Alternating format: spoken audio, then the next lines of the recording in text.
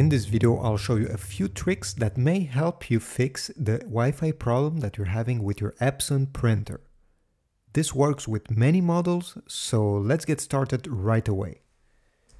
So the first solution is the simplest one you should try. It's to unplug your Epson printer from the wall socket.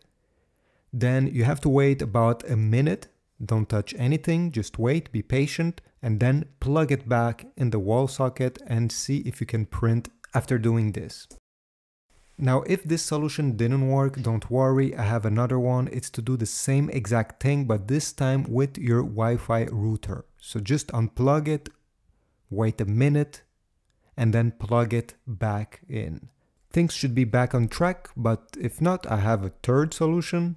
So this applies if you change your Wi-Fi password or your internet provider recently. If you've done one of these, then you'll need to completely reconnect your printer to your computer or to your phone from the start. You need to restart the pairing process.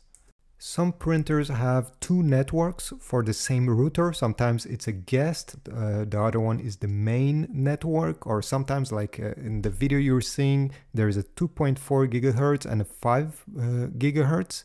Just make sure that the printer and your computer or whatever device you're using are connected on the same one, and it should be the main network. If these didn't work, the fifth solution is to reset your Wi-Fi settings of your Epson printer completely. If you don't know how this can be done, you can just type reset Wi-Fi settings with the Epson model name of your printer on Google, and you'll find easily the process to do it. And here are some extra tips if again nothing worked at this point. Well, the first one is just to confirm that your mobile device is connected to the same internet network. I know sometimes it auto-connect, so it's better to connect manually. So go in the settings and click on the network of your home or office that your printer is connected. Then make sure that the firmware of your mobile device or tablet, PC, whatever, is up to date. This is very important. Sometimes it's as simple as this and you'll be able to print once is updated. And finally, if nothing works, I suggest that you manually assign an IP address to the printer itself. Just type on Google or even YouTube static IP address and then Epson and your model name of your printer.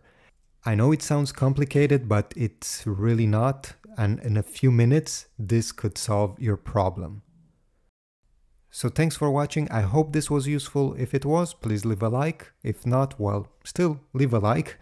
And type a comment down below if you want to share other tips that may help other users fixing their Epson printer. So thanks for watching, and I will see you in the next one.